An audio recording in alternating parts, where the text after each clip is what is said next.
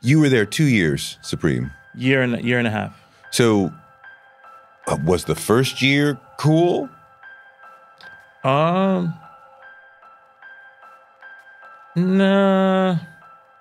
It was pretty much, it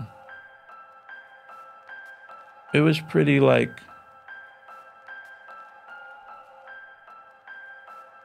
a struggle from the beginning. Really? Yeah, yeah. And in what way? Things started to, you know, what's that game where like the things pop up and you got to hit them? Whack-a-mole. Whack-a-mole. It was a whack-a-mole. It was a whack-a-mole situation. So they weren't allowing you to be the creative person you wanted to be? No, not at all. The Touré show. Okay, though. The Touré show. Okay, though. That might be the best question I've ever been asked. You're a phenomenal person. I mean, you legendary. I am a fan of you, my brother. Tremaine Emory is a major designer in the fashion world and an artist in general. He's got a label called Denim Tears, but you might know him because he had a recent battle with Supreme, where he was the creative director, and then he resigned after alleging systemic racism at Supreme. But this happened in the midst of him working with a major artist on a line that would include images of black people being lynched, a black man who was whipped, very controversial, polarizing stuff. So I wanted to talk to him about what he did at Supreme, what he was planning to do, everything that happened, and his entire artistic journey. This is a man who's worked in many, many areas of the fashion world, including working with Yeezy on clothes and albums, worked with Virgil Abloh, incredible career. Let's get into it. It's Tremaine Emory on Touré Show.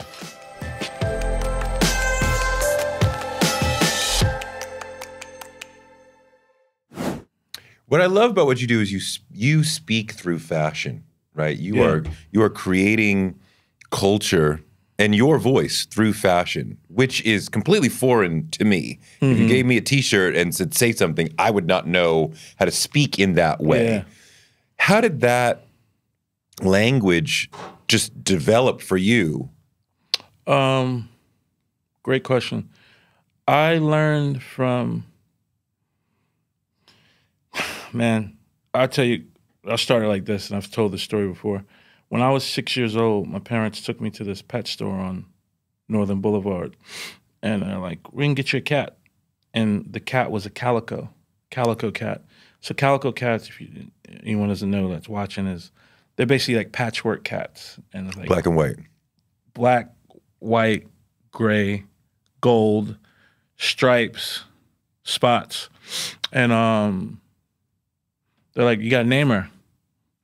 And within 2 seconds, I said her name's Fashion. I was 6 years old, you know, because she reminded me of one of my mom's dresses or like my mom's fashion magazines that she used to read and stuff, you know.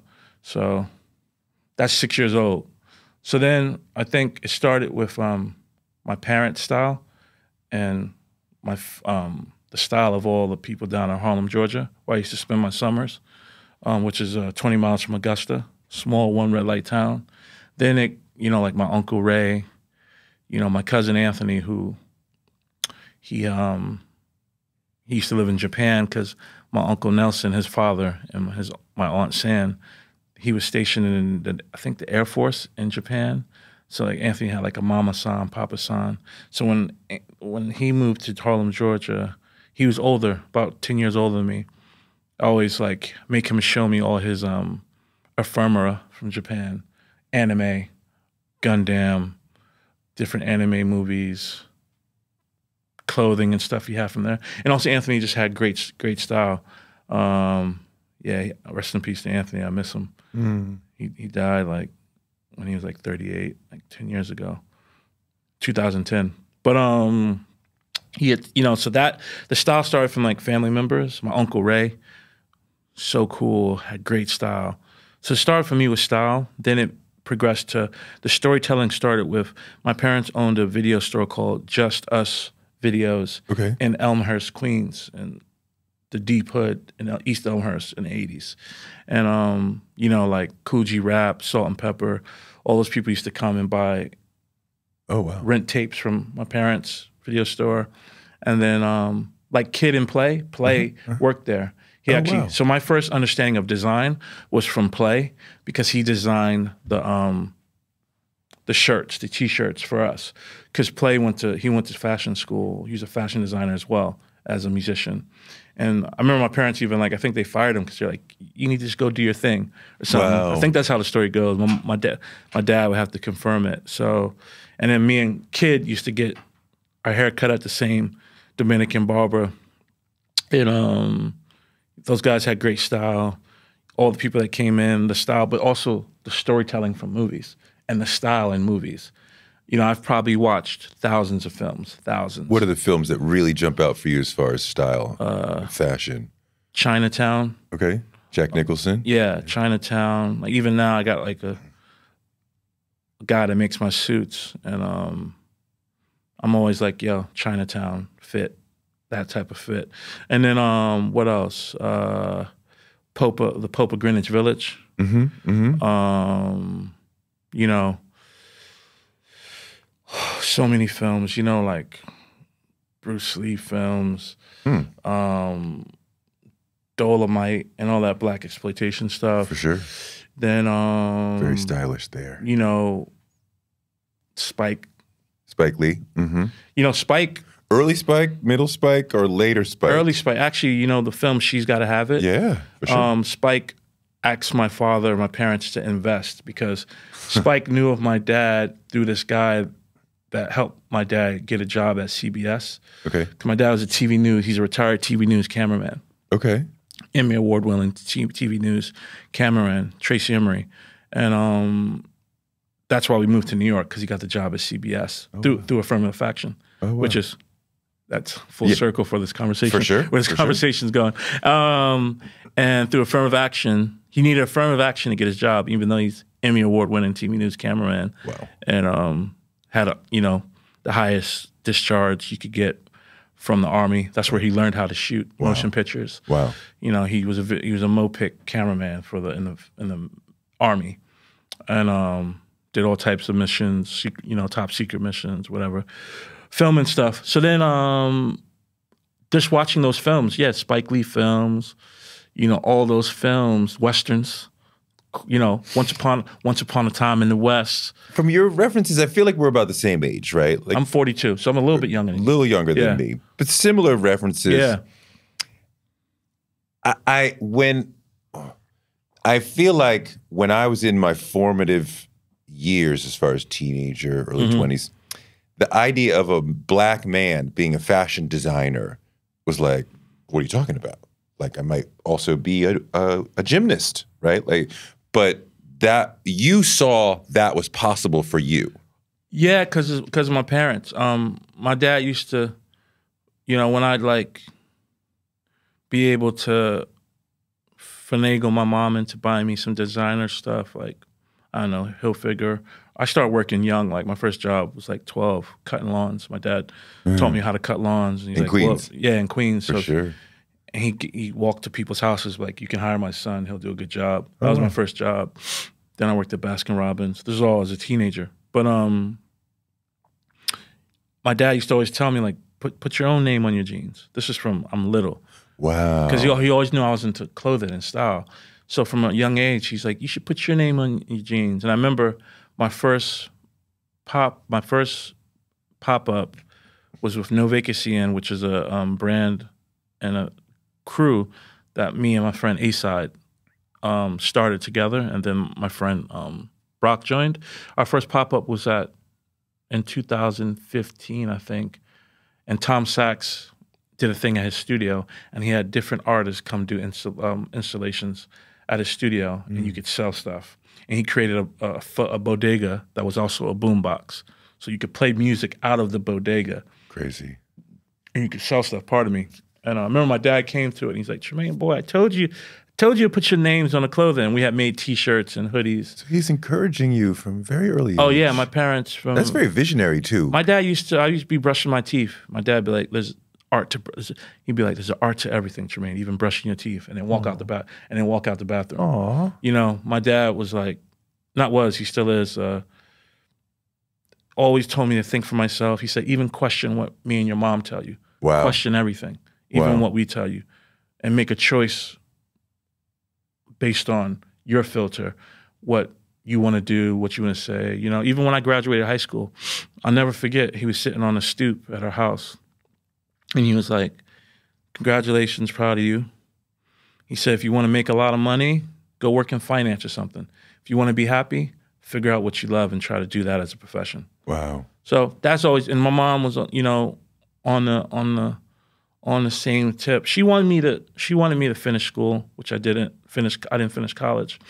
I remember even the last conversation I had with her. I was working at that time I was assistant manager at the Marc Jacobs store, collection store in London. And the last time I spoke to her before she passed, she was like talking about it, and she's like, "Do you think there's any way if you went back to school that you could get a bigger position at Marc Jacobs?" And I chuckled on the phone. I said, "Mom, you know, I figured out some things. I'm working with this guy, Frank Ocean, working with this, me and A$AP, we're working with A$AP Rocky a bit. I'm working with this guy named Serge Becker, consulting for him, for his venues in London. And I'm working with Stussy, you know, as consulting for them on design and marketing Coming and up. parties. But this is very early. And I said, I think I've figured something out. I figured something out. And then she said, only thing my mom said was, I'm happy you've figured out how to make a living doing what you always love. Because she knows I've always been into music and art. I've been obsessed with art my whole life because of them taking me to museums, you know, taking us to, you know, my mom was an avid reader, and she always read the newspaper. She'd be like, hey, Pavarotti's playing for free at Central Park with the Harlem Boys Choir. We're going to see it. You know, I never seen opera, and I didn't even, so to see Pavarotti but singing what all these black boys, the choir, was incredible for me. And you know, it was totally different than my experience in Jamaica, Queens. So our weekends were always adventurous, and you know, turn that TV off, get outside. Yes. You know? But yeah, the storytelling from the films and the style, and then I'd say after that, then growing up in Jamaica, Queens, at that time in the 90s, you know, it was just like, you know, LL was from 3 blocks away. Oh wow. Tribe Called Quest was from down the block. They're from Farmers. Farmers over that side, Farmers in Linden. Run DMC in them. Run DMC was right near there by Hollis. Then there was all the local yokel acts. Mm-hmm. And then I'm leaving out. There's so many musicians. And then also St. Albans had the history of like Miles Davis used to live in St. Albans. Right. So many. There's like where the Long Island Railroad is. There's these 2 murals of all, because St. Albans was this amazing, one of the most prosperous black middle classes in America until the crack epidemic happened. For sure. And so that's why my parents, we moved there because my parents couldn't afford a house, nor could they really. I remember when my dad told me this story. We went to go see a film, and before the film at Lincoln Center, they had, call us if you want to rent an apartment, get a house. My dad was like, yeah, right. He said, Tremaine, when I was your baby, when you was a kid, and I was trying to find a house for us to live in, I'd call places and they'd hang up on me. Yeah. Because I was his voice. For sure. So he had a Southern voice and a deep black man voice. For sure. They just hang up to him. So the place that we finally got in Flushing, my dad called. I remember the guy's name was Mr. Lee. He said, do you rent out to niggers? That's what my dad said. He said, do you rent out to niggers? And the guy was like, well, I rent to everyone. And that's how we got our house. Because my dad, we were running out of time. Right. And my dad couldn't even get a meeting. This is the 80s. This is the 80s. Oh, for sure. In New York, late 80s. 100%. He couldn't even get a meeting to rent a place. So then we lived in Flushing, and they couldn't afford a house in Flushing or Bayside, Queens, or anywhere. So that's why we moved to St. Albans, to the hood. You know what I mean? It was the real hood. I remember the first day we moved, the weekend we moved there, my dad's like, I don't want to see you on that corner because Right. the Jamaican spot got shot up, a few people got killed. This is my block, you know what I mean? And I didn't listen. I did hang out on that corner. But that was like our first weekend. I remember we seen the guys ride down on a BMX with one guy was on the pegs with a smoking gun. You know what I mean? Damn. And yeah. But these guys, you know, and there was all kinds of stuff happening like that there. And then but it's also my hood was like Boys in the Hood mixed with the Sandlot. Okay. So like loads of fun, but also like always this air of danger. So you were, till recently, the first creative director, right? Yeah. Of Supreme. Yeah. Right. Not just first black creative director, first creative director that they had ever had, right? Yep. On paper, yeah. That's crazy. Yeah. How did you get the job? Because you had Denim Tears rocking, right? You clearly had a name in the industry, but I mean, like, this is a huge job.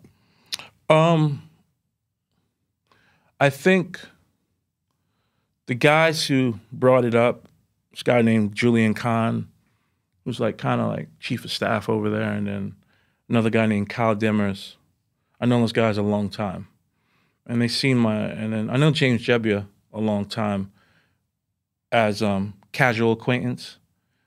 And then we began working together. But, you know, they seen my career from even before I knew I had a career.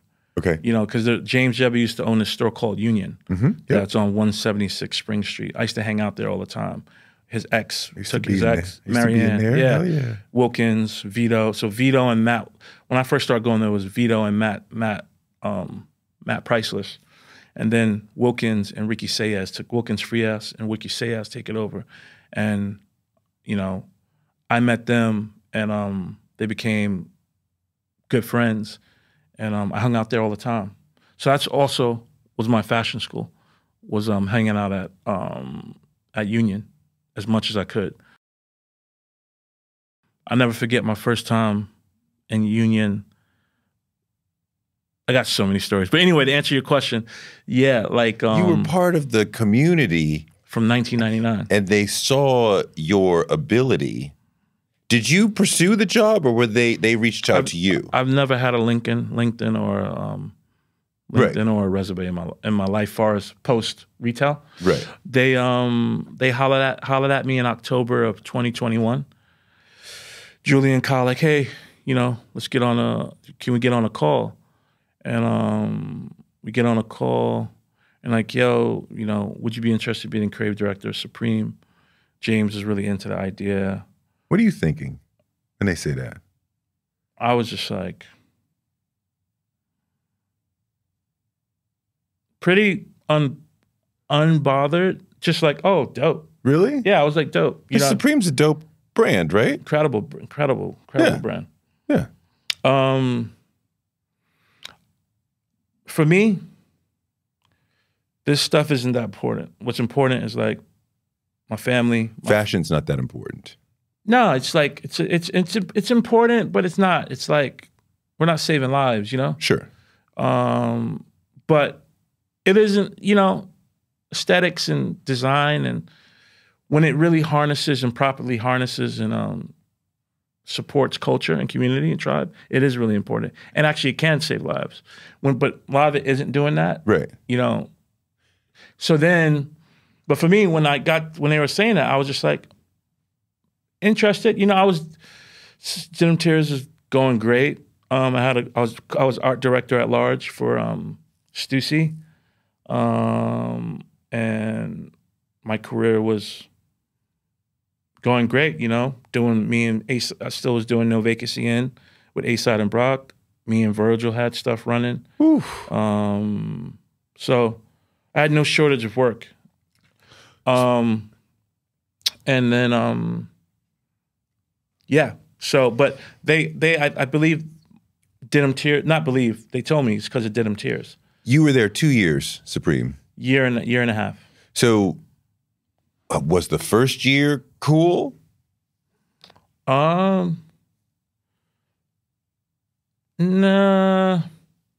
It was pretty much it was pretty like a struggle from the beginning. Really? Yeah, yeah. And in what way? Things started to. You know, what's that game where like the things pop up and you got to hit them? Whack-a-mole. Whack-a-mole. It was a whack-a-mole. It was a whack-a-mole situation. So they weren't allowing you to be the creative person you wanted to be? No, not at all. You know, James Jebbia, you know, was the creative director of Supreme. You know what I mean? Even though you had that title. Yeah, but he's obviously gonna. And then so he had trouble letting go. I think, or insecurities letting go. You know, I don't want to psychoanalyze. Well, actually, I can't. I will psychoanalyze him. I know him. You know, got to know him well. Just trouble letting it go. And the main thing you're going to hear throughout this conversation, him and his C-suite, they're all thoughtless about bringing in a creative director in general, and also bringing in an African-American creative director, and also bringing in an African-American creative director that has a brand called Denim Tears, which is why they hired me, that speaks about the plight and glory of African-Americans. You do. There's a tremendous political ideology in the work. Denim Tears and what you were trying to bring forward on Supreme. And I'm curious, I want to touch on that a little bit because you talked about your art background, your fashion background. Yeah. But there's clearly a political background and care in your mind.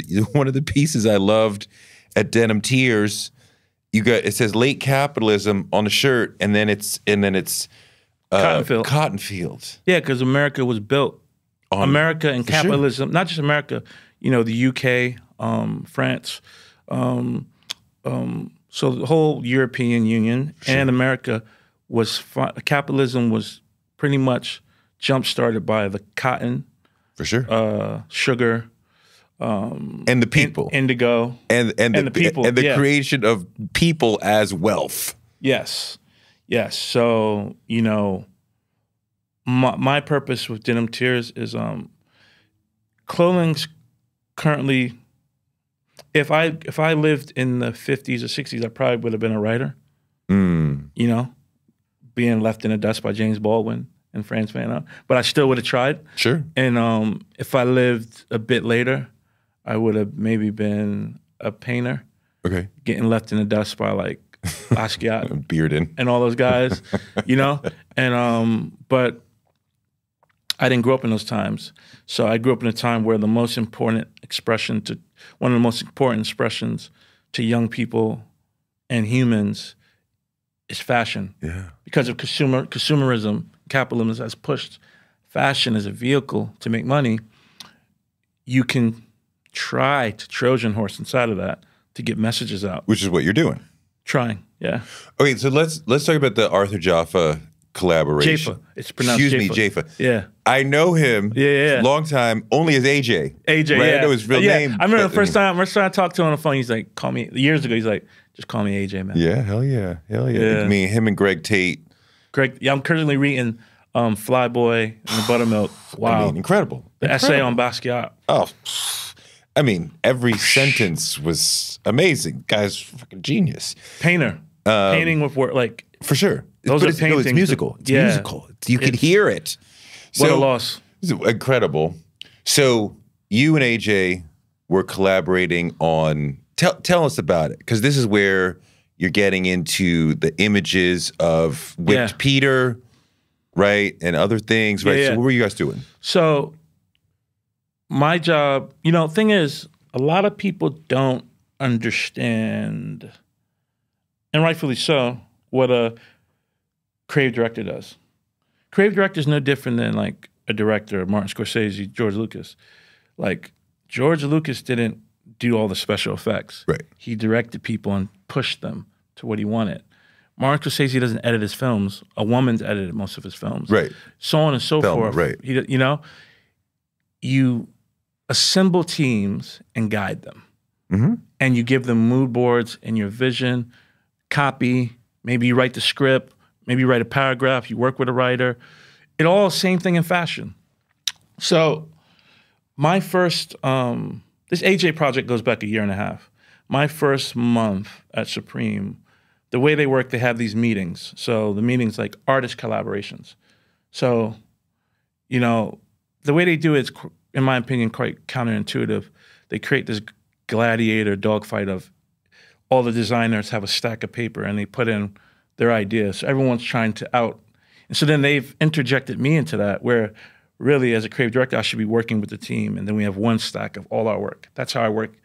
That's how I like to work, where it's not against each other, it's together. But anyway, I put out Arthur Jafa, and James Jebbia goes, man, I mean, if he's so cool, his art's, he's one of the best artists alive. Yeah. If he would be down to work with us, which I doubt, I would love to do something with him. So then part of creative director is your black book. Yeah. So it's not just guiding design, it's who you know. It's part of why they hire you. Yeah. And I kind of know everyone. And through my journeys in working for years, you know, or I'm 6 degrees away. Yeah. So I hit up AJ. I'm like, hey, would you be interested in doing a collaboration with Supreme? And he's like, if you weren't involved, no, but you are, so I'm down. And so, because me and AJ have worked on stuff before in the past when I was at Yeezy. Anyway, he when I was the brand director there, and then I go back and tell James, AJ's down, amazing. Then, hey AJ, what we want to do the artist. So the Supreme has different pillars of what they do. So they have the artist collabs where they make a tee, a hoodie, maybe a coach jacket, a couple pieces of clothing, and then they do their art on skateboards. They just released Mark Leckie, who's actually a white artist that's on the same, it's also represented by Barbara Gladstone, who they switched out AJ's work for. Switched out his slot that he was supposed to come out. So AJ presents Le Rage, which is his avatar, which is a version of Hulk, but Black Hulk with a fro, gold teeth, tattoos, and it represents his inner rage of living in a white. That's why this is all ironic, tragically ironic. His inner rage of being a black man living in a white, patriarchal, hetero world, which is the Western world. Deep. And then there was Gordon, which is Saint Gordon, which is the slave posed like this. Whipped Peter Gordon. We all know this image. His back is crazy whipped up. Yeah. Then there's another one called We Don't Care About Your Past. These are images that AJ is giving to you of like, this is what I want to build Supreme. on. You and Supreme. Yeah. Like, this is what I want to build on. Yeah. And then he gives us, we don't care about your past. I just want our love to last. And that's, it's not a tritech. It's 2 images. And it's one image from Mississippi, which is also ironic because some black men were recently kind of lynched in Mississippi by police, tortured and beat in 2023, one shot in the mouth. But this is in Mississippi, picture of 2 black men lynched who are accused of rape. And they are lynched, and there's a bunch of white men standing around them smiling.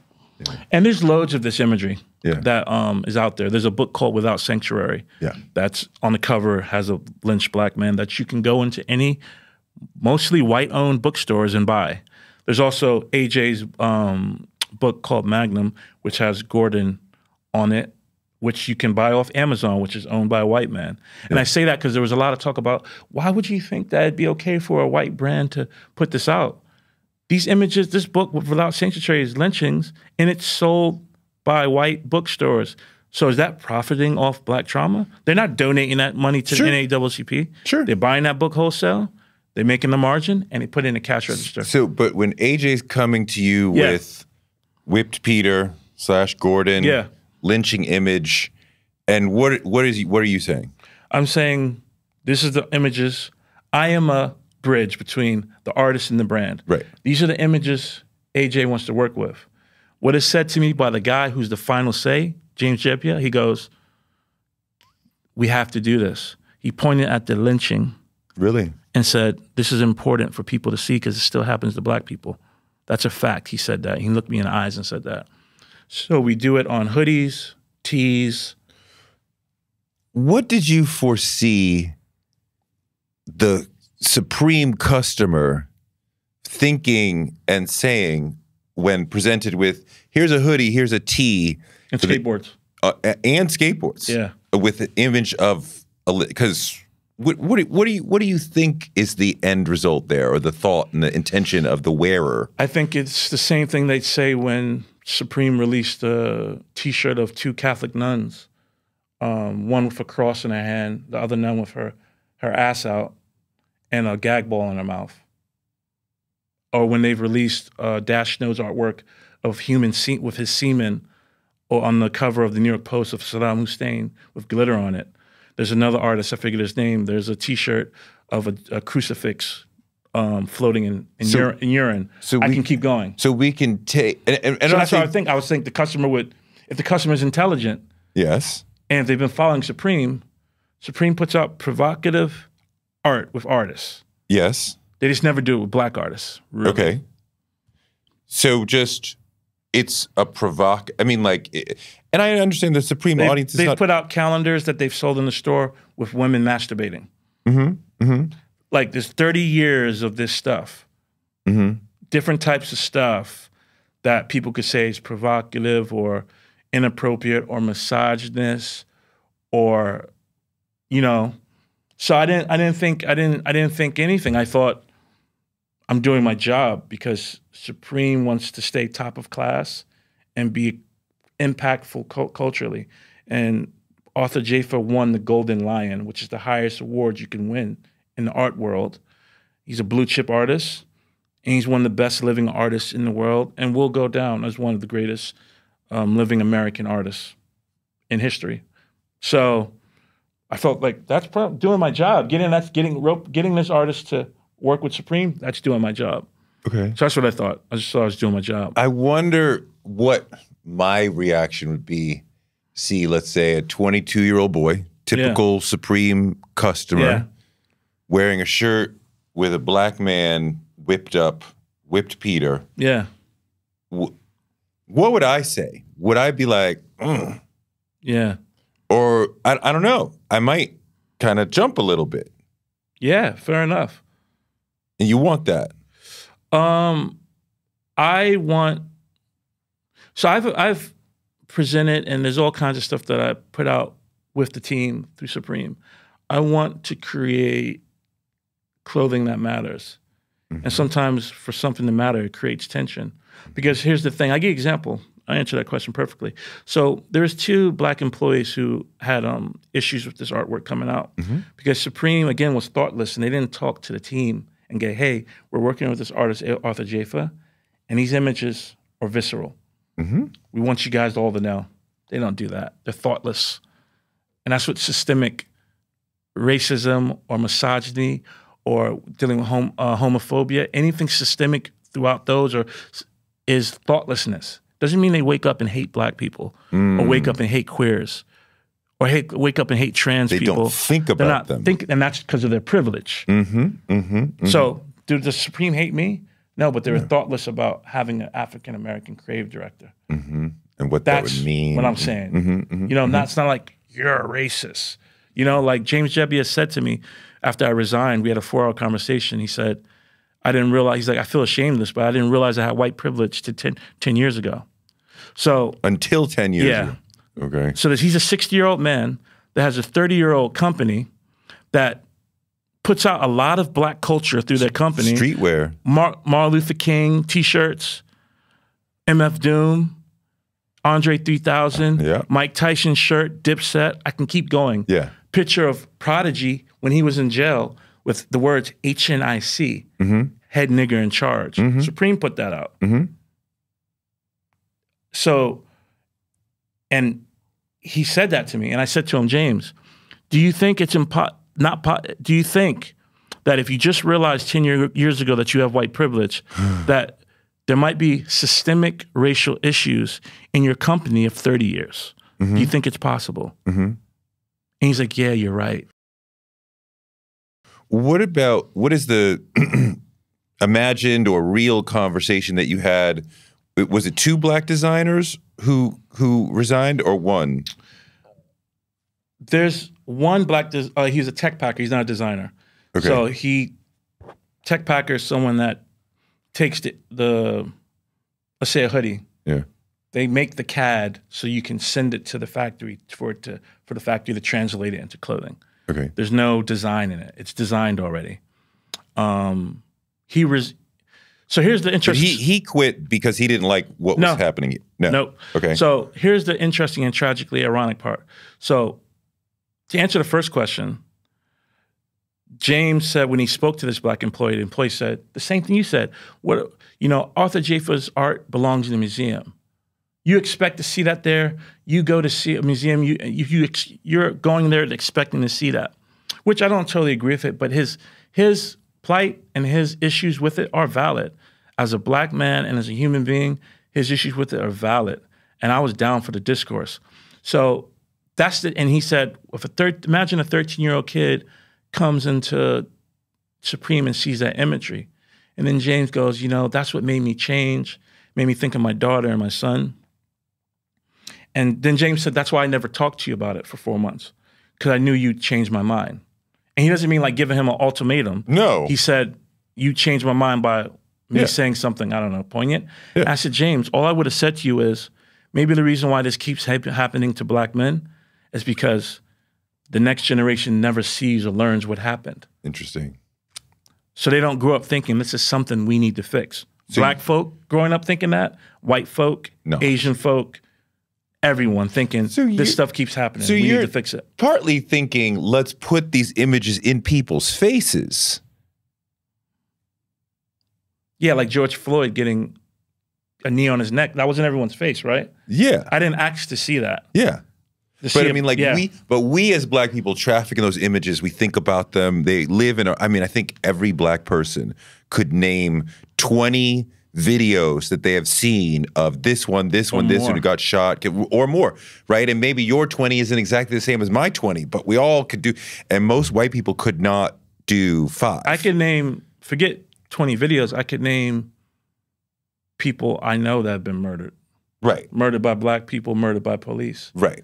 But I've had guns pulled on me. I've had police pull guns on me. But we see a bunch of people online, at least, saying, Tremaine, I don't appreciate that you're going to put these lynching images out. Yeah. But you're saying, no, I wanted to put them in their faces so they have to think about and deal with lynching. We're not going to not talk about it. We're going to make you think about it. That's kind of where you're coming from? It's more layered. It's more layered that for me, because it's like also, to create. See, AJ's work creates tension. Yeah. Right, and tension creates thought, because this tension is happening. So let's say you bend down and there's some tension. You're like your knee, like you're telling me before. Sure. You're like, I need to go get it checked out. Without any tension, it's like nothing's there. So the tension creates discourse. Mm-hmm. That's important to me. And it's not my issues. I'm a human. Like KRS once said, I'm human before I'm a black man. I'm human before anything. So I care about the plight of all people. And I like exploring those plights and the glory of all cultures through clothing and fashion. That's what I do. That's what I'm proficient in at. And designing sportswear and ready-to-wear, menswear. That's what I'm doing. Some say I'm great at. Some people say I'm great at it. I just make sure that I care about and like the stuff that I put out. So with this potential of this coming out, it was to express AJ's art, help push AJ's art to the world. Because the art world is really small, and it gets bought up. Most of this art that's the funny thing, people say, well, white people profiting off of, who do you think buy AJ art? Right, for sure. I'm probably one of the only black people in the world that owns his art. For sure. And he gave it to me. Most, you know what I mean? Most buyers are white, and sure. Like that piece, I don't care about your past. I Want I Love to Last, 2 people own it in the world. Me and the owner of Caring Group, Pino. 2 people in the world. AJ's galleries owned by a white woman. Before, the gallery he was represented by that was owned by a white British man, Gavin Brown. He now works for Barbara Gladstone. So people want to talk about profiting off of Black Plain. All of AJ's work, half of his money goes to them. That's most artist deals. I don't know his deal. But half of his money go to them. Most artist deals, it's 50-50 with the gallery. Damn. And the gallery, are they donating the funds to NAACP? Damn. Are they donating it to Africa? Are they donating it to Jamaica, Queens? I did not realize galleries were taking 50%. God damn. Yeah. So living artists. that's how you think they stay open. So my thing with that is, so then my thing is like, these amazing stories that AJ tells, pushing that into popular culture, that's changed. I don't know many kids from where I'm from go to galleries, Barbara Gladstone Gallery, if they even know they exist. But they know Supreme exists. And also the tension that creates that people have to deal with this thing that's still happening. Trust me, the day that Black men stop going through and Black women stop going through what they go through in America, which leads all the way back to the first slave ships that came here in 1619, I'll shut down Denim Tears. And I'll just design fun clothing that has nothing to do with nothing. But until then, I'm doing Denim Tears because they're literally banning 1619 book in schools in the South. Yeah. They're banning it. Yeah. Banning it to learn this history. They're saying it's not true. They're saying it's lies. They're saying that Black people benefit from being slaves. Yeah. And this is your way of speaking back to all of that. Speaking for ancestors, back to people who want to argue with us, all of that. But also, it's also Supreme's choice. Supreme wanted to do it. I was doing my job. I said, hey, you want to work with Arthur Jafa? Yes. This is the work he wants to do. Cool. Yes, let's do it. And you thought it was a good idea because that's where you come from as an artist. But yes, but my thing is like a cornucopia of ideas. So one minute I'm putting forth Fiona Apple, doing a Fiona Apple collab and an AJ collab, or the MF Doom collab, or us doing a collab with, let's do Andre 3000 Artist Tee. I'm all over the place. Sure. It's not just of course that. Yeah. You know? And, and this is not the situation. There's several situations. So I said that to James, and he's like, you're right about, well, maybe this is why it keeps happening, because kids are not seeing and learning about it. He's like, you're right. And that's why I put up that text on the gram where he's like, it should have been AJ. Because my whole thing is, if they didn't want to do it, why'd this go on for a year and a half? And then when you decide not to do it, why did no one talk to me? Why? Because I'm Black. They were dancing around me. You didn't want to talk to me. I'm on the C-suite. The C-suite's Erin McGee, white woman, West, white man, James Jebbia, white man, Julian Kahn, white man, and Kyle Dimmers, white man. I'm the only Black person in the C-suite, and yet I'm the creative director, and no one talked to me about this project for 4 months. Until there was a meeting where someone put out Lauren Halsey's work, another Black artist in the same canon that works out of California as AJ, and they said, Tremaine, do you think we should work with her? And I said, I think we should figure out what's going on with this AJ thing first, and really think about, do we want to work with artists that tell the plight of Black people through Supreme? Because she's telling the same stories in a different way. So that was part of your mission inside of the company. Let's get Black artists who want to tell a story of Black people into this mix. My part of it was to make Supreme continue the tradition of making dope stuff. Supreme put out Martin Luther King hoodies. They put out Malcolm X hoodies. You know, at the time of Martin Luther King's death, Google his how people felt about him. Yeah, it was yeah. Google how people felt about Malcolm X when he died. I mean, white people were not feeling either of them at the time they died. Probably not that much now, but at the time they died. They've done Haile Selassie. Google Haile Selassie and the controversy around him. They've done Haile Selassie clothing. So they've done loads. So this fits the long-term aesthetic. NBA Young Boy Artist Tee, which I was against. Why? I got called by Julian. He was like, what do you think about doing a NBA Youngboy tee? I don't think we should do it. I said, there's a video of him physically abusing a woman online. You know, I don't know what's going on with that. I don't know if, and then I said to them, if we do NBA Youngboy, then cool, we just doing everything and we don't care. We're just focused on the artist. NBA Youngboy is an incredible artist. And I'm not judging him by what's going on in the news. He's, you know, I know he's on house arrest now. He's for firearms and attempted murder charges and all this stuff. But it's interesting because AJ even said to me, he's like, does James Jebbia listen to NBA Youngboy? Because the music's like down-tempo, depressed, and very violent. It's as more violent than my paintings. What's the difference? What's the difference? But here's the thing with Supreme, and I didn't resign because of the AJ images.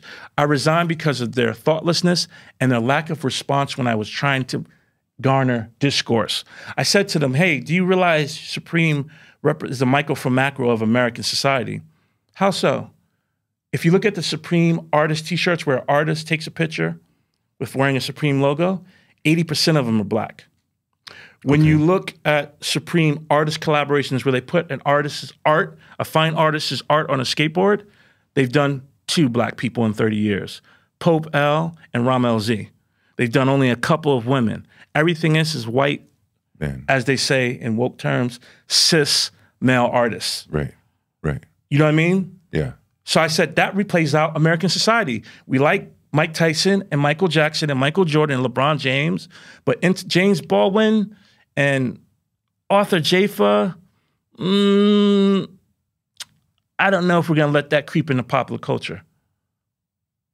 You know, stop a white person or any person in the street and name 20 black directors. Name 20 black people. Name 2 black female directors. Oh. So, a brand that leans so heavily on black culture, from the fit of the clothing, that's what I'm trying to say. We can do a t-shirt with 1 in 4 known black men in jail than in college. So we got a t-shirt of Prodigy in jail like this, and it says head nigger on charge in it. That's not up for discourse. That's not a problem. So why is this so visceral of something that, you know, AJ didn't create this painting. It existed. It happened. So part of you talk about the thoughtlessness. Part of your issue was that they didn't say to you, we don't want to do this anymore. That's it. Why did it get canceled? It was secretly behind your back. Why did the AJ project get? So here's the thing. Because that's the core of why you resigned, right? Because actually, I resigned because I had a big part of it is also like the black employee who look. So let me finish, and like I think I want people and you to deduce why I resigned. But based off what I believe are the facts and my experience. So the black employee wrote an email about how he felt Supreme should have put out this AJ artwork. Is it even artwork? He questioned the validity of it being artwork.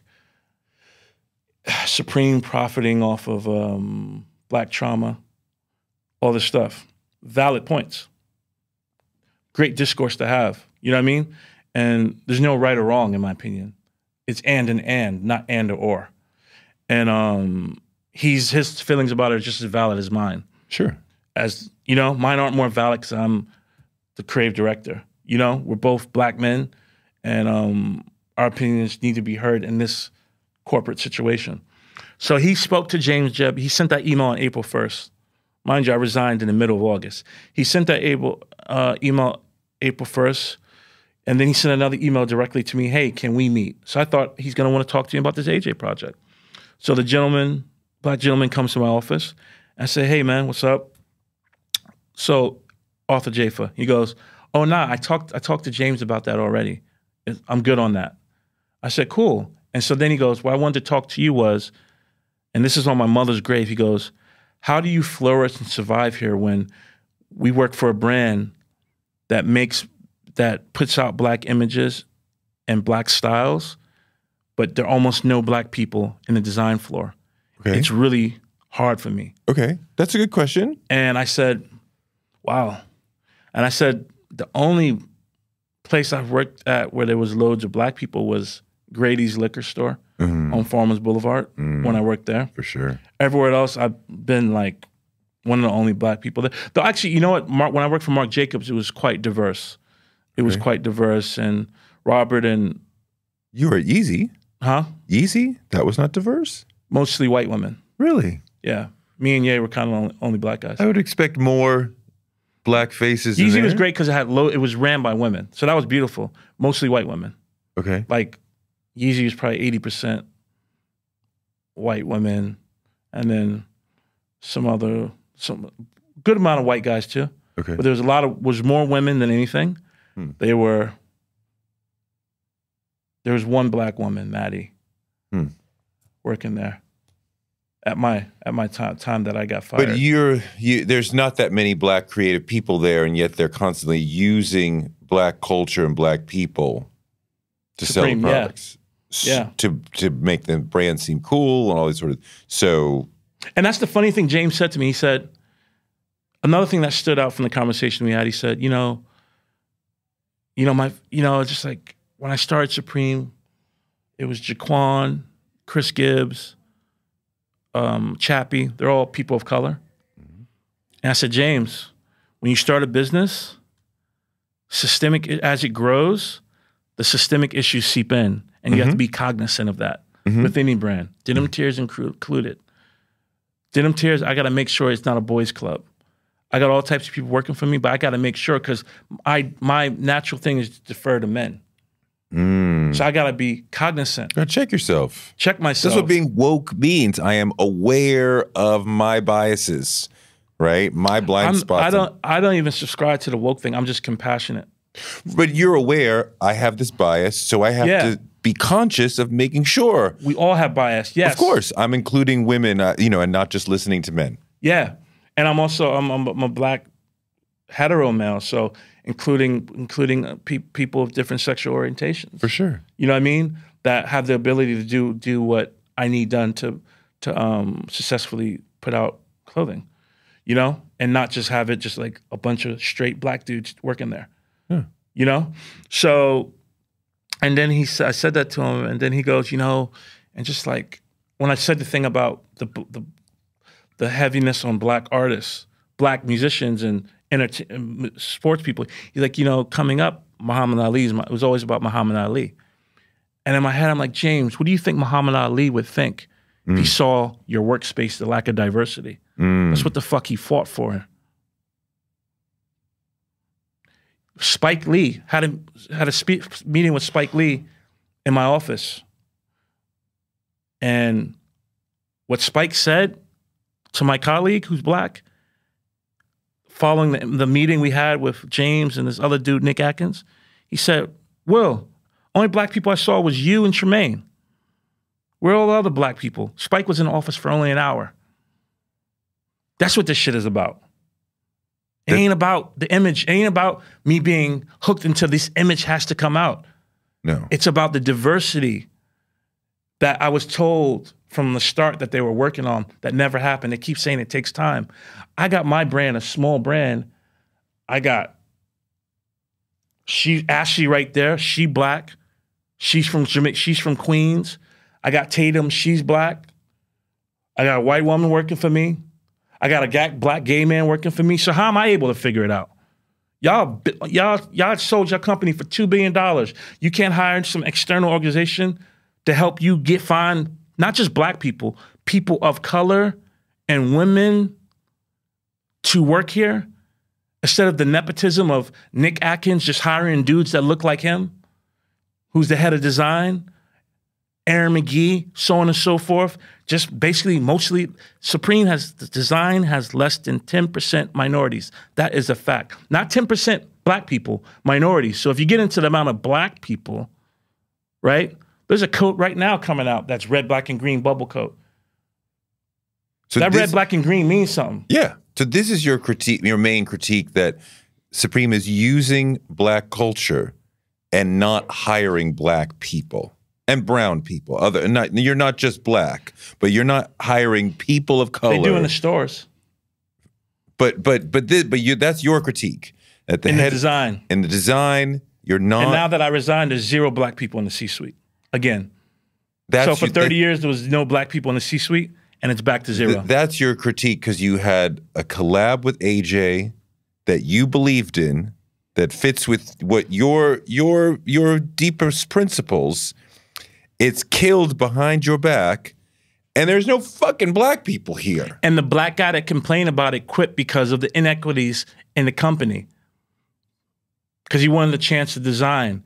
And he also had issues, HR issues, about people being racially insensitive around him, using words that, I'm not even going to get into it, but these are facts. This is documented by HR. He complained to HR many times about this guy, Toure, other dudes there, designers, and about his issues, feeling racial insensitivity at Supreme, and he quit.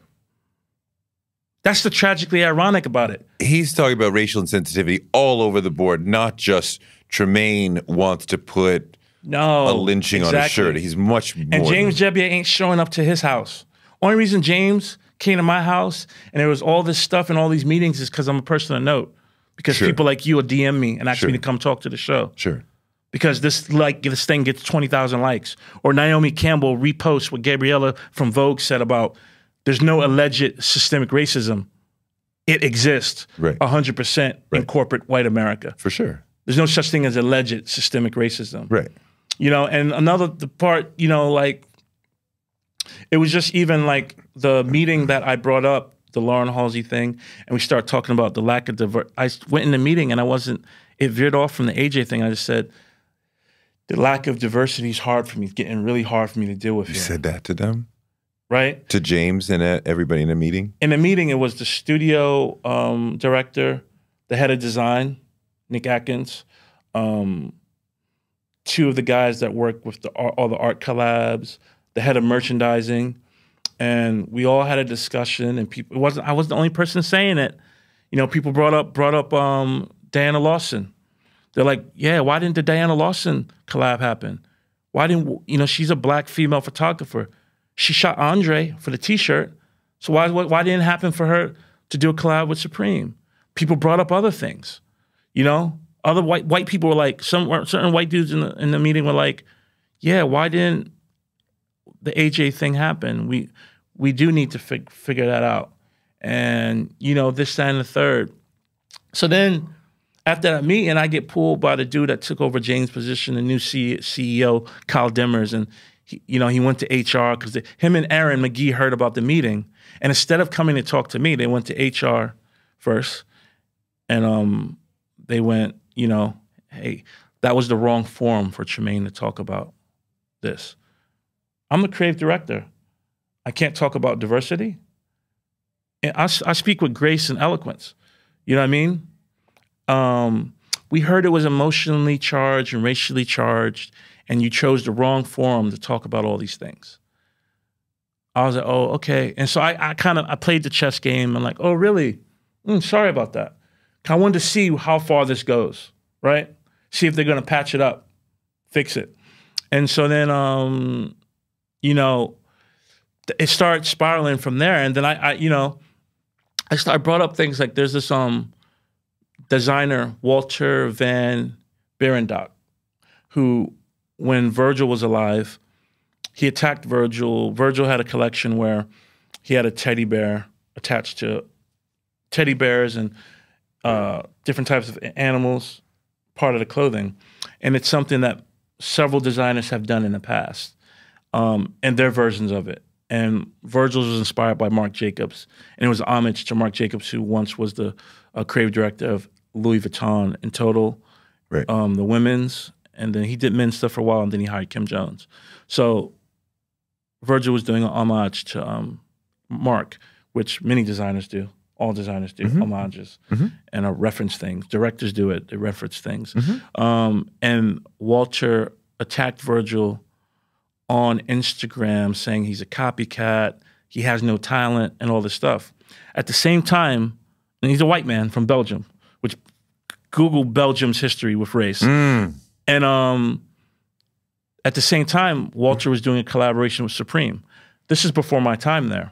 When I started working at Supreme, James Jebbia felt the need to bring that up and tell me, yeah, we were doing a collab with Walter, but when he attacked Virgil and came at Virgil, we canceled it. We paid him and we canceled it. I was like, oh, wow, man, that's dope. Virgil would love to hear that you guys repped for him because we're all part of the same tribe. While I was sick in the hospital, recovering, it took me 8 months to get back to work, Aaron McGee brought that collab back. So in April, I talked to Kyle and Julian about that collab. I said, hey, why are we bringing this collab back when it was canceled?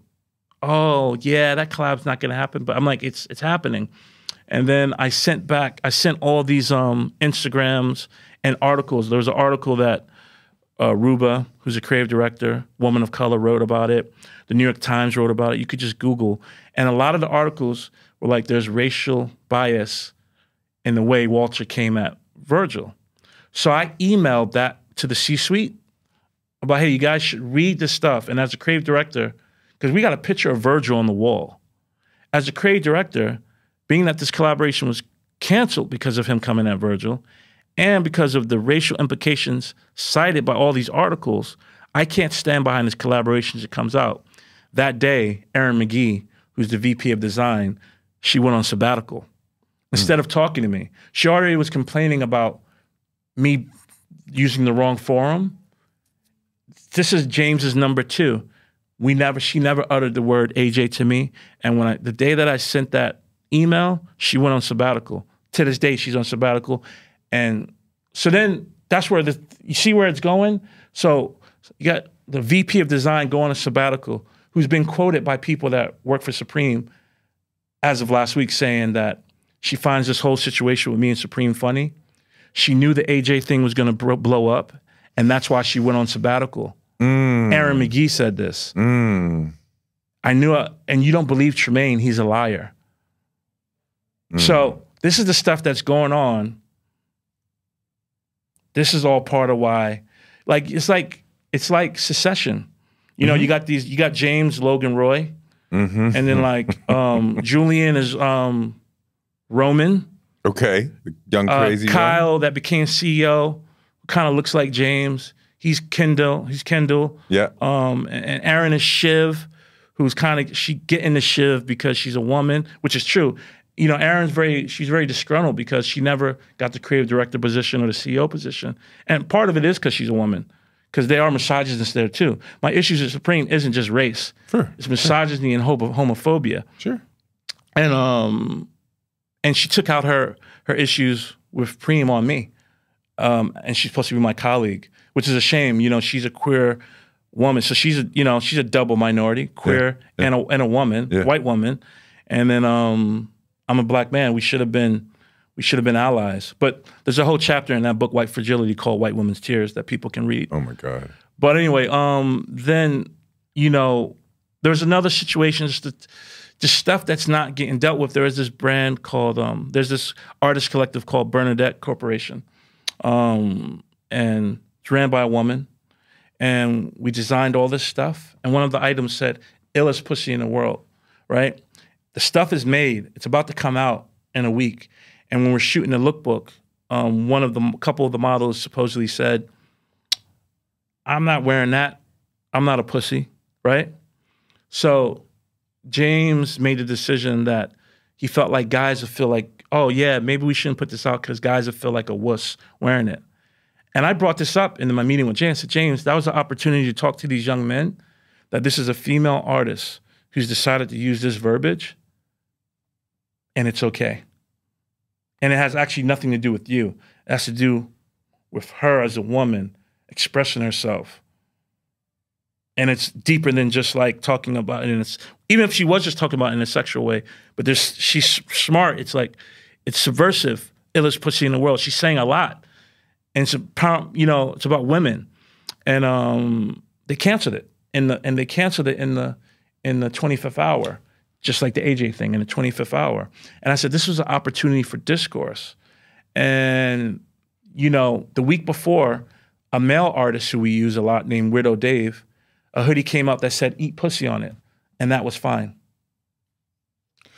You know what I mean? even after that, there's this a Melvin's collab where they're like, it says pussy on the back of the T-shirt, and the studio manager, who's a woman's like, hey guys, an item just got canceled for having pussy on it, so why is this one okay?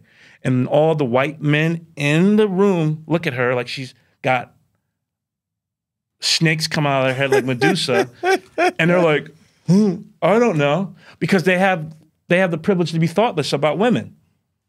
So, all right, I want to switch gears for a minute because I feel like we've gone fully through this. Yeah, cool. I want to talk about your Yeezy work. Yeah, sure. I don't want to talk about modern Ye. I want to talk about the work that you did with him at Yeezy, because I think that as far as fashion, there has been some fairly revolutionary gestures made there, right? And some attempts to really push things in a novel direction. And I think it's really interesting, the work that has come out of there. And I wonder if you talk some about working with him and some of the things that you guys achieved as far as creating very original directions in fashion. Yeah, I mean... And Virgil was part of that group when you were there, too. Virgil was gone by then. Okay. I mean, I was actually with Virgil in Milan working on our collaboration with No VKCN and Off-White when I got the call from a guy named Matt George, who was like the CEO of Yeezy, like one of the main dudes at Yeezy. And he called me and it's like, yo, Ye wants to meet you. Okay. So I flew out the next day from Paris to New York to meet him. And then, you know, I started, rolled with him for a bit. Literally, I remember I flew to New York. He was working out of his studio. We were working there, worked for 2 days out of there. Then he's like, you got your passport? I'm like, yeah. Flew on, it was the Pablo tour. We flew to Grand Rapids, worked all day, flew to Grand Rapids, did the show, woke up in the morning, flew to Detroit, worked all day. And then I remember we flew from Detroit, me, Ye, and Rennie on a jet to Paris. And that was the trip that Kim got robbed. So then oh, when Kim Kardashian got robbed in Paris. Yeah. So then I didn't hear from him for a while, understandably so. And then he had his episode where he went into the hospital. And then I remember he called me. I was like, good to hear from you. He's like, it's good to be heard. And he's like, yeah, we got to get back to work. And then we started working again. And for about 6 months or a year, I consulted for him, and I was working satellite out of London as a consultant. And then things came to a head. He's like, yo, if we're going to continue working together, you got to move to LA. So then they moved me to LA, moved my stuff. I moved out of London. That was 2016. Moved out of London to LA. Started working out of the studio in Calabasas.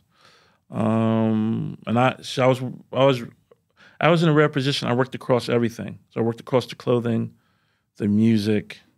So I started off as a creative consultant. And the music too, what albums were you there for? Those 5 albums that came out. I was the creative director of those 5 albums. They left me off the credits, but that's a whole nother story. Yeah. But actually AJ was supposed to creative direct the whole. I put EA on the author Jafa, and I showed him death is the message is love is the message, and the message is death. I showed him that, and then Ye wanted AJ to creative direct all 5 albums in the tour, and then but it didn't happen. But eventually they worked together and did on a video. Yeah. Yeah, I worked on all 5 of those albums. Not just me, you know, a whole team. Yeah. And really the creative director is Ye. Of course. I'm helping, you know what I mean? Helping facilitate. So can you talk about some of the... I worked across clothing and music. Okay. So my end title was brand director of Yeezy and creative director of Good Music. Can you talk about some of the creative principles that were driving you guys? Because it was pretty hot as far as the music and the clothes for a long period of time. So what were you guys thinking about? What was driving you to make this work that quite often was pretty great?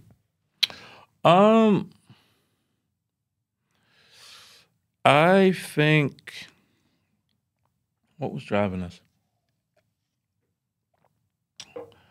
I mean, it was Ye driving us. You know, his vision and all his influences. You know,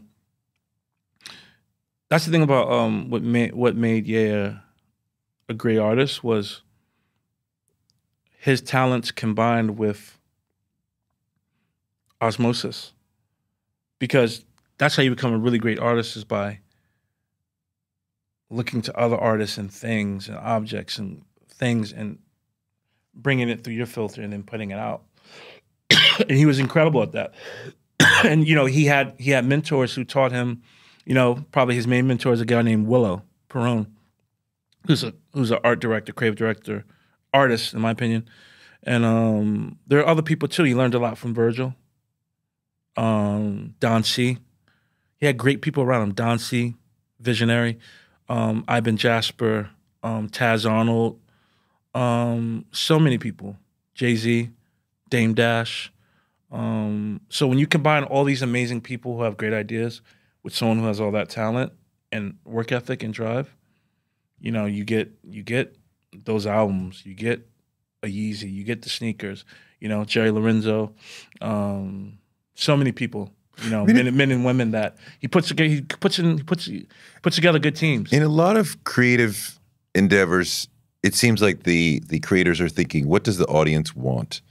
And then there's sort of, let's call it the Steve Jobs method of, we know what the audience wants before they know. We're not asking, Apple's not polling the audience. They are like, we are going to figure out what you want that you don't even know you want. And I think Yeezy was also like, trying to hit a target that no one else could see. And, you know, to the audience to decide whether or not they hit it, right? Like, true genius tries to hit a target that no one else can see, right? Yeah. And it was like, that's what, we are leading the audience. We don't care about the trends. We don't care about, you know, what's going on. We're doing something original. Yeah. I mean, there's no such thing as an original idea. You know, once you get to a certain point in the human existence, it's more so building off what's been built. Like Jay-Z has this lyric, like, we didn't create the tire, but we made the goodwill. We made the good. We didn't create the tire, but we made the Goodyear tire. You know what I mean? So all the things that all artists do, they come from somewhere. You think there's no new ideas at all? Not that they're not new. They come from somewhere. They're not just coming out of. So there's no originality. Everything is a remix or a shift of something? There's something in it that comes from, I'll use a Yeism. Ye is like, art is a 1,000-year painting, and we're just adding to it. But sure. What you add to the painting comes from what you saw in the painting since you were a little kid. That's what I'm saying. You know? That art is a reaction to all the art you've ever seen. I give examples. So, I'm not trying to bring it back to me, but like the cotton reef, which is a pretty popular one of my designs. But to me, it's not a design. To me, it's a form. And the cotton reef comes from several places. One of them is this theologist and philosopher named Joseph Campbell. Mm-hmm. And I used to watch it. Me and my dad used to watch him with my dad. The story, the hero's journey. Hero's journey, yeah. And so part of I learned from Joseph Campbell is that the root word to religion is religio, which is Latin for to return to. So making the cotton reef a circle of cotton, it's about returning to what started America, returning to the beginning of blacks in America, returning to the beginning of white supremacy and colonialism, all those things. So is it an original idea? That's inspired by Joseph Campbell talking about it. It was also inspired by a funny Instagram that Kara Walker put up on Instagram. She put up, it was Christmas, it was like 2017 or 18, and she put up an Instagram of a cotton reef on a door, and she said, "Merry Christmas." And I felt that's kind of funny, saying Merry Christmas and you have a cotton reef on your door. And I'm like, I wonder if she made that. And then I Googled, and you can buy them off Amazon. So then I bought some. And then I just had moved to LA and my apartment was empty and I was just staring at this cotton reef. And I kept it, my fireplace was non-working, I kept it in there. And then I just kind of like seeing it every day after working all day or traveling the world, come back to my house And then I was like, oh, these cotton, they're using processed cotton. I wonder if I could make these on my own. And then I worked with fabricators and florists to make my own cotton reefs from raw cotton. And then I start building the idea. So you got an Instagram for Kara Walker, kind of joke. You got Joseph Campbell, Hero's Journey, the word religio, the return to. And then Levi's hollers at me like, we want to do a collaboration.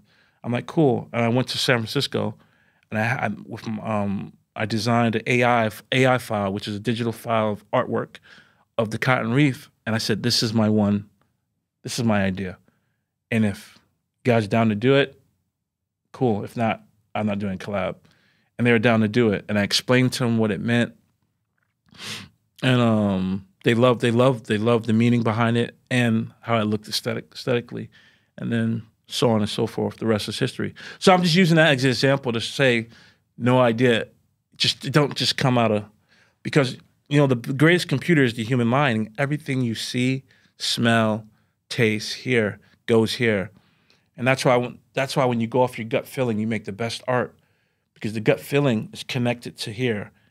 And all the stuff you've seen, and even maybe, even the stuff genetically coming from your family's lineage and stuff like that is in there. Yeah. And you make some stuff, and you can make something that is unto you, rather than, so it's new because it's unto you. It's originally from you, but it is influenced by all these other things. This sounds, others have espoused this philosophy. Yeah.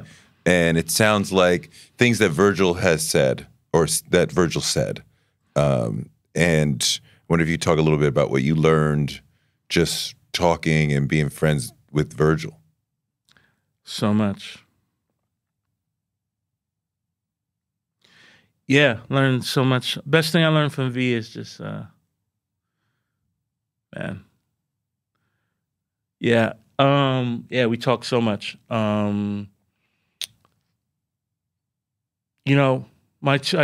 Besides my parents and my grandparents and some folks down in home, Georgia, my greatest friends / mentors are A-Side and Virgil. That was the little rat pack there. And I learned, Virgil's only a year older than me. It's not about age. A-Side's a little bit older than both of us.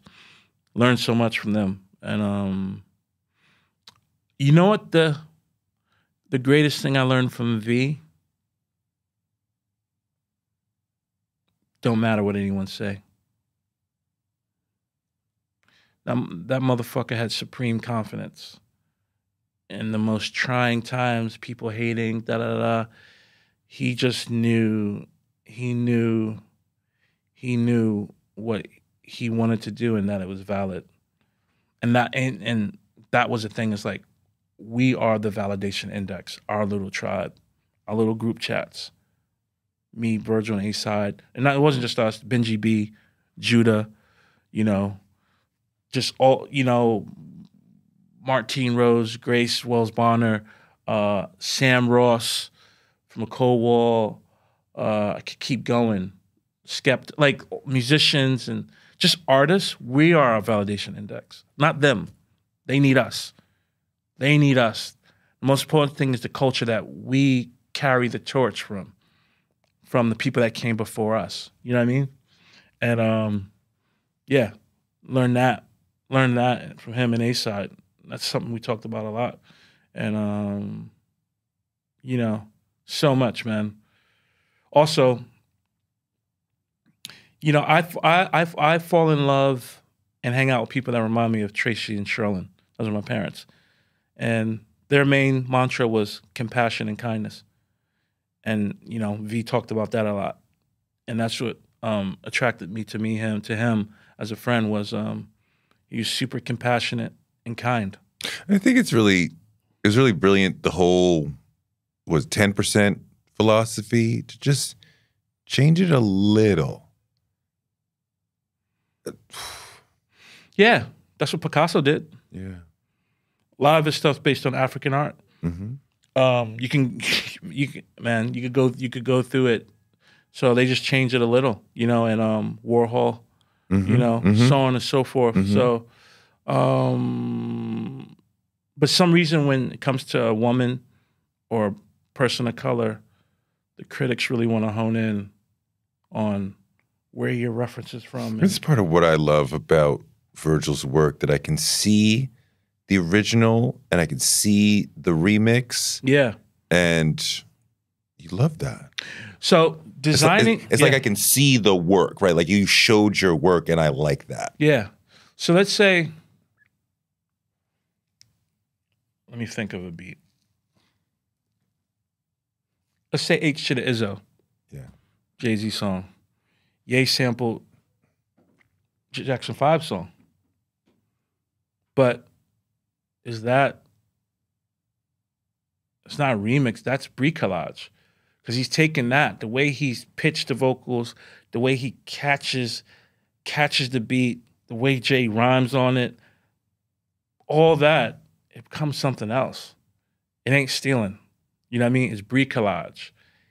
Bricolage of Jay-Z's vocals, his cadence, his wordplay, of Ye's production, of the mixing and mastering of Young Guru, and you get this piece of art that has inspiration from something that came before it, you know? Well, think about like... And that's the same for making garments. Someone like Kanye, or think about Hank Shockley, you know, or Premier. It took 4 or 5 elements from different things that you may not know and put them together to make something new. J Dilla, man. J Dilla. As opposed to, let's name it, for example, Puffy would take a very recognizable, a large, very recognizable chunk of something that we all know. That was art too, though. It was art. That's Warhol too.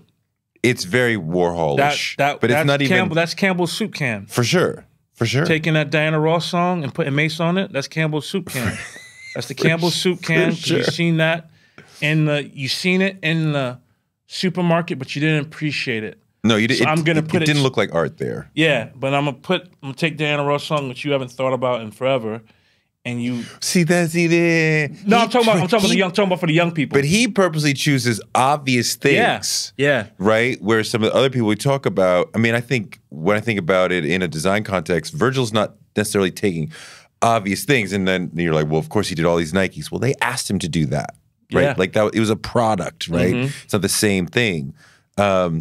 I think he was smarter with the bricolage, where the pieces are coming from and where they go. Ready-mades, like Duchamp ready-made. For sure. And again, this is just me saying stuff that he said and other people have said. He loved the Duchamp ready-made. Yeah. So think of Virgil, what he did with Jacob. He took the paper clips and made them into a chain out of gold or platinum with diamonds in it. Paperclip. You can read into that design. You could be like, oh, he just took paper clips and made it really expensive. Or you could be like, he took something that took fucking paper clips we don't think about anymore, or represents work, or represents something to him. Or like, you remember in school, kids would make bracelets out of paper clips. Yep. And then that's the childlike wonderment, taking something of a child's mind and then putting it in putting the right thing in the wrong place. So taking something kids did and then putting it with Jacob the jeweler. And then that creates something newish, that makes you feel something. That's the whole point of art. It's the whole point of making a beat, making a corduroy pants, making a hoodie, is to make someone feel something. And sometimes the best way to make someone feel something is to harken back to the past, but then also connect it to the modern times or the future. Or I guess when you do all three, you really hit. You're really on to something.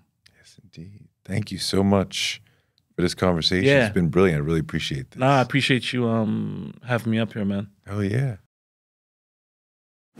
Thank you so much for a great interview, and thanks to you for listening. Touré Show gives you fuel to power your dreams, because you can use your dreams like a rocket ship to blast you into a life you never imagined. You can make your dreams a reality.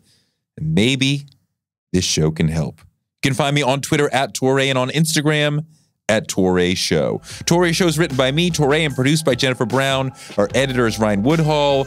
Our booker is Claudia Jean, and we're distributed by DCP Entertainment. And we will be back next Wednesday with more amazing guests because the man can't shut us down.